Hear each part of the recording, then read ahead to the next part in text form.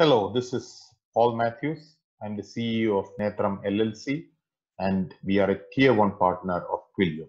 This is the second tutorial. This is going to be a short one. We will focus on Ngrok troubleshooting, which will be useful for you at a later stage. The prerequisite of this tutorial is the first tutorial, which is the Hello World. In the first tutorial, we installed all the necessary software in our PC and set up our environment. In this tutorial, we will add one more sentence to play to the user, expanding on the earlier Hello World example, and then we will do some basic troubleshooting using Ngrok. It's a short one, so sit back and relax. So the first step is to start Ngrok. So to start Ngrok, we press the Windows R and then type in CMD. Then go to the software directory, which in my case is where Ngrok is. You might have it in a different directory. And then type Ngrok HTTP port 80. We already have XAMPP running. That's XAMPP. And we have both Apache and MySQL started in XAMPP. Looking back into Ngrok, Ngrok has now started. This is the external URL for Ngrok, which will come in handy. So we'll just copy that one and keep it with us.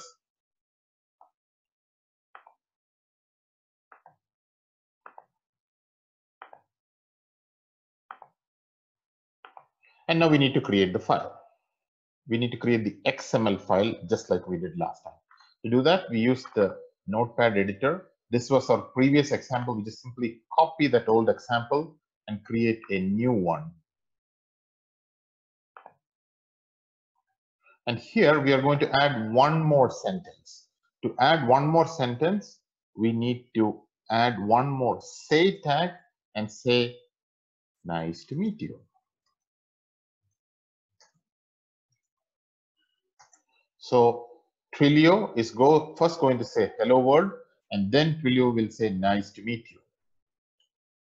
And so save the file into tutorial 2.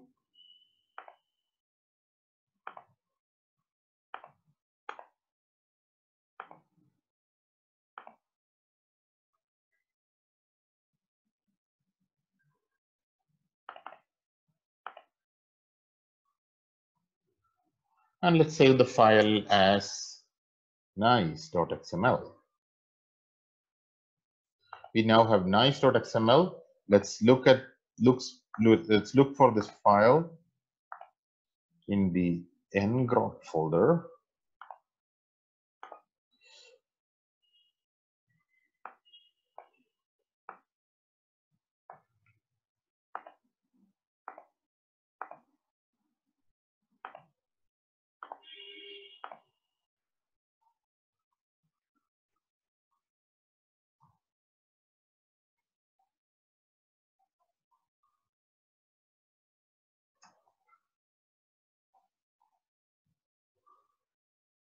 There we are.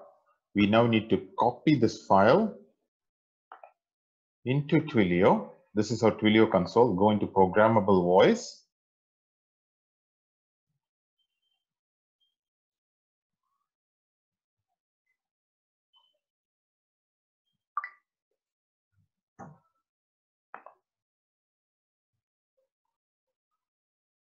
Select the number.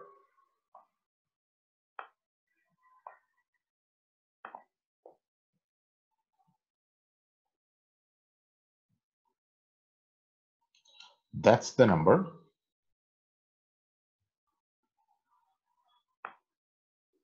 And we will change this webhook to the new one and save.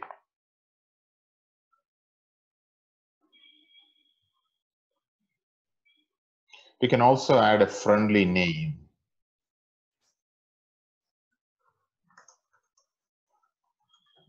So it's easy to know what these numbers are for. Now, if we go into the third tab, which is phone number, we should be able to see all these active numbers. And now we can see this number, and the friendly name is number for tutorial. So if you have a lot of numbers, I would encourage you to edit the friendly name and use it so you know what each of those numbers are for. Now we can, of course, make a phone call to this number, and let's try that.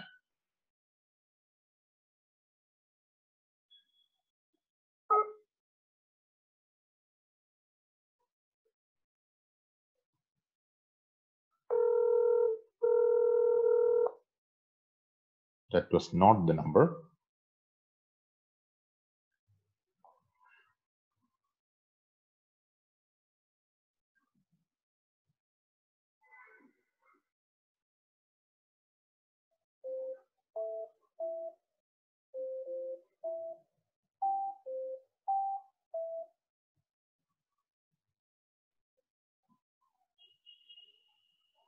So I'm dialing that number from my phone. Nice to meet you. So we just heard hello world and nice to meet you.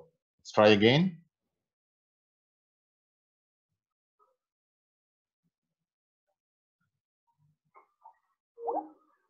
We tried again. One more time. Nice to meet you. There you go. So that is the output of the call. So now let's look at Ngrok and see how we can do some basic troubleshooting using Ngrok. So if we go back to the Windows command, there is another URL that Ngrok provides. So if we copy and paste that URL,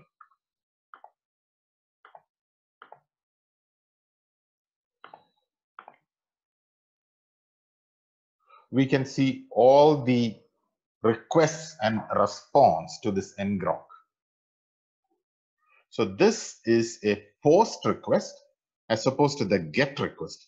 When we typed in the URL, it was a get request. So that's a get request. However, when Twilio requested the URL, it was a post request. So if we click on that and scroll down, this is the request that Twilio made.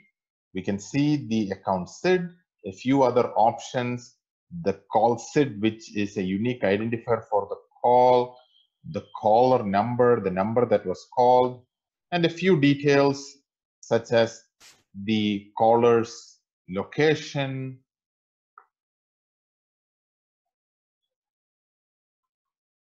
and the country. So that is the request that Twilio sent. We did not use any of those values. This is the response that we made back to Twilio.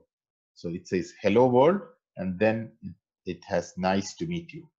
So this caused Twilio to say hello world and then nice to meet you. This can be very handy for troubleshooting, and we'll use that extensively in the next few tutorials. Thank you.